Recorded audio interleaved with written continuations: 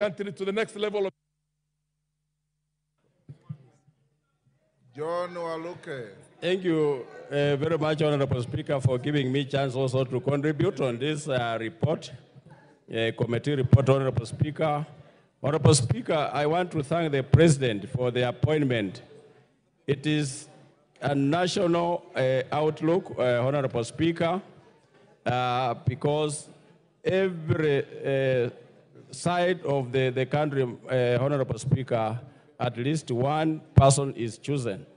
And Honorable Speaker, what we want is that these CSS who have been nominated by the President should help him to work closely. At least we are, as a country, Honorable Speaker, we've gone back about 1 year or so because of what happened. And so this Honorable CSS should be very keen. Honorable Speaker, I'm happy with the President appointing Honorable Opio Andai and Honorable Mbadi.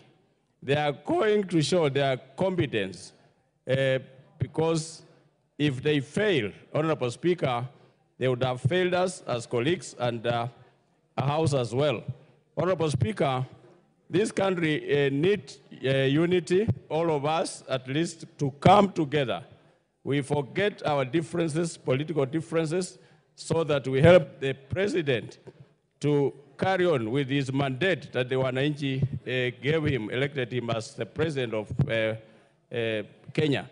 I want to thank even the other side, Honorable Speaker, that we are joining together as a team of this House to make sure that we support this country. Let's put our country first.